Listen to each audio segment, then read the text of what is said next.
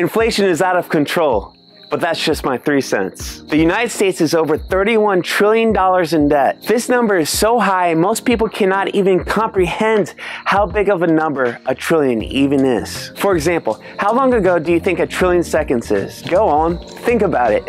How long ago is a trillion seconds? This answer will probably blow your mind. A million seconds is 12 days. A billion seconds is 31 years. A trillion seconds is 31,688 years. A trillion is an absolutely enormous number. So what does it mean that the United States is $31 trillion in debt? And why should that bother you? As the government continues to print endless money, the money that you work so hard to obtain is becoming worth less and less. Can you characterize everything that the Fed has done this past week as essentially flooding the system with money? Yes, exactly.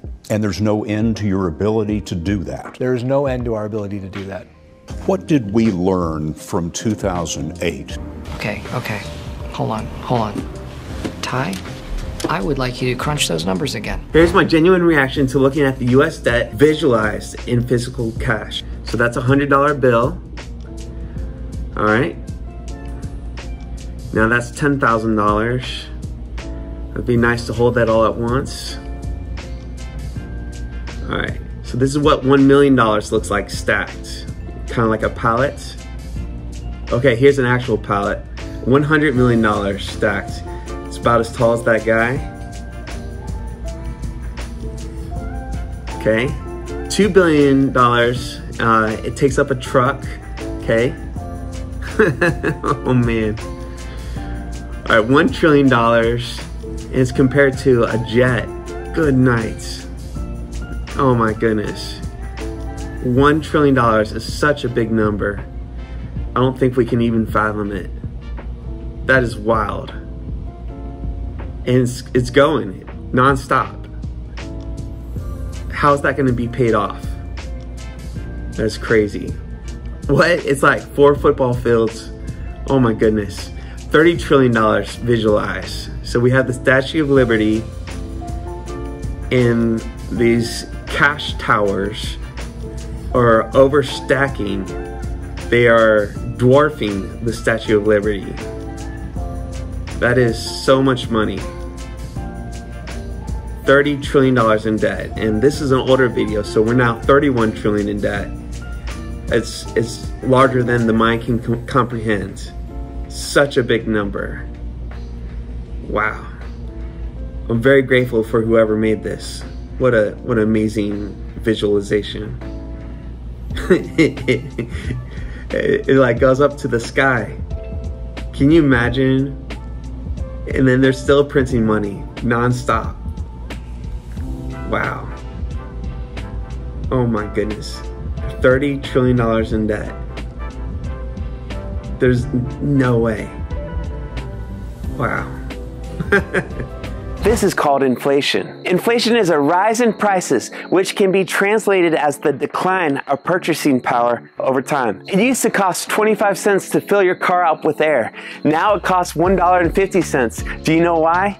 Inflation. Most people's salaries are not going up as fast as their US dollar's value is going down. Just look around you at how fast the cost of living is going up right now. Here's some concrete examples of the price increases over the last year. Fuel is up 58%, electricity is up 16%, new cars are up 9%, food away from home is up 9%. No wonder it costs so much to live. Here's an interesting chart how the debt grows under each president, and it doesn't matter if it's Republican or Democrat. That's very fascinating. There's a famous quote that says, "Inflation is the surest way to fertilize the rich man's field with the sweat of the poor man's brow." This means inflation is a tax on poor people in the middle class and is often not a tax on the upper class. Unless you already own appreciating assets such as a nice house, your money is being hammered away by money printing. Let me give you a real life example. In 1999, a teacher would have to teach 6,851 hours to buy this this house. In 2022, a teacher would have to work 11,795 hours to buy the same exact house. How is that fair? Because of inflation, a teacher has to work almost twice as many hours in 2022 than a teacher would have to in 1999 to buy the same exact house. Your grandparents were taught to save dollars and they would obtain wealth. That was true when dollars were backed by gold and couldn't be printed at will by the government. It is impossible to save your way to wealth for the average citizen today. You have to get out of cash. I'm in my 30s. I've noticed that many of my friends my age, myself included, are working multiple jobs to make ends meet. I work around 60 hours a week just to provide for my family. I noticed that my father and many of my friends' parents who are his age only had to work one job or just 40 hours to pay the bills. Oh, how the times have changed. Working just 40 hours a week sounds delightful to me. I hope to get there one day. Inflation truly is a theft of our income. Inflation is robbing us blind and many people don't even know it. You don't buy things with dollars, you buy things with your time. This is why I'm so passionate about teaching people about Bitcoin. Bitcoin fixes this. There will only ever be 21 million Bitcoin and never anymore. For this reason, the value of Bitcoin keeps increasing over time. The US dollar is being printed away into oblivion. The US dollar has lost over 96% of its value since the creation of the Federal Reserve. It doesn't have to be this way. So what do you trust more now, the US dollar or Bitcoin? The US dollar is backed by the full faith and credit of a government that is $31 trillion in debt. Bitcoin is backed by Austrian economics, or more simply put, Bitcoin is backed by math. Math has been around for thousands of years. Math will continue to be around for thousands of years to come. 2 plus 2 will always equal 4. Math is math. That's not the way you're supposed to do it, Dad. They want us to do it this I don't know that way. Why would they change math? Math is math. Okay, Math Dad. is math. I'll just wait for Mom to get back. In a world where everyone can print their own money leads to the totalized demand for money that cannot be printed. Bitcoin. This video is my open letter to Dave Ramsey. I've read many of Dave's books. I've listened to his podcasts, and honestly, a lot of his advice about living debt-free is correct. I actually used the methods in Dave's book, The Total Money Makeover, to get out of debt when I got out of college. Dave repeats all the time that debt is bad. He always advises people to get out of debt. And that when you have debt, you are susceptible to getting your freaking head taken off. And so I consequently decided to be and live debt-free as the shortest path to becoming and staying wealthy. But what Dave needs to understand is that the US dollar is a debt-based system. Here's what the Bible says about debt. Proverbs 22 verse 7. The rich rules over the poor, and the borrower is slave to the lender. The borrower is slave to the lender. Let that sink in as you think about the US dollar. To even use the dollar and invest in companies that are propped up with the dollar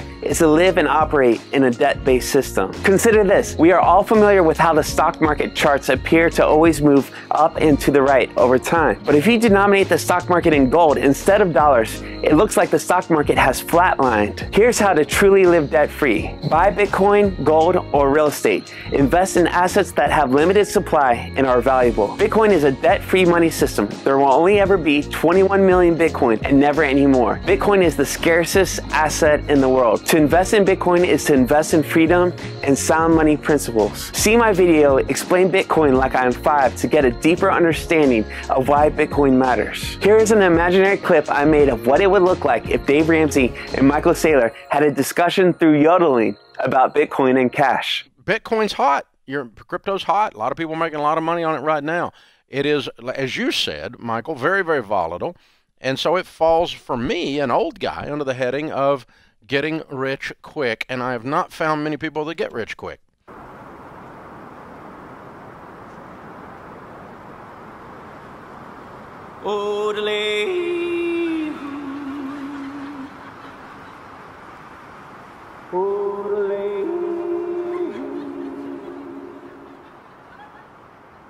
Yodel, yodel, yodel, yodel, yo-yi.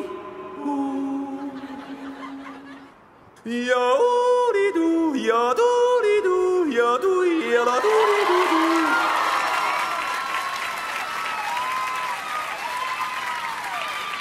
Odele, hadi-yo-lo-hee.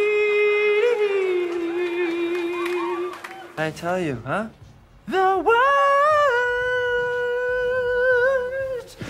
Oh, the low, low.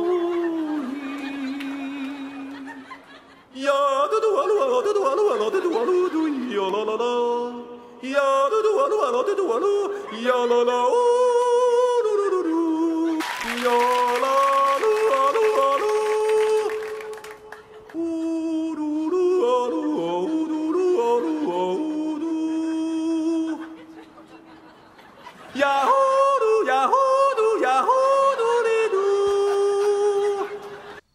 What? Did we just become best friends? Yep.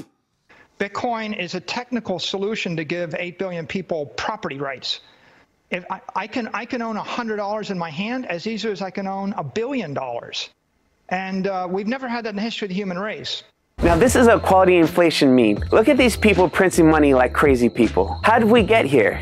It just came out of nowhere. I want to repeat, I like Dave Ramsey. I think he's awesome. I just think he needs to learn more about Bitcoin. I believe the wisest thing you can do is learn to dollar cost average into Bitcoin. For example, buy $10 of Bitcoin every day and see what happens in 5 years. You will be blown away by the power of sound money. If you look at this chart and study it closely, you'll notice that there is an asymmetrical return for your investment into Bitcoin. Bitcoin has better risk-adjusted returns than all other assets, and this compares Bitcoin versus Tesla, Google, Netflix, Apple, Amazon, Facebook. In other words, it's more risky to not invest in Bitcoin.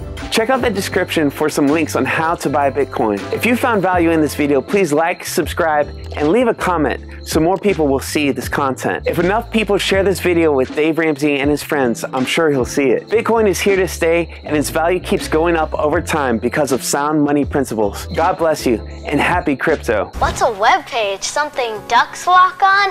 Ha ha, very funny.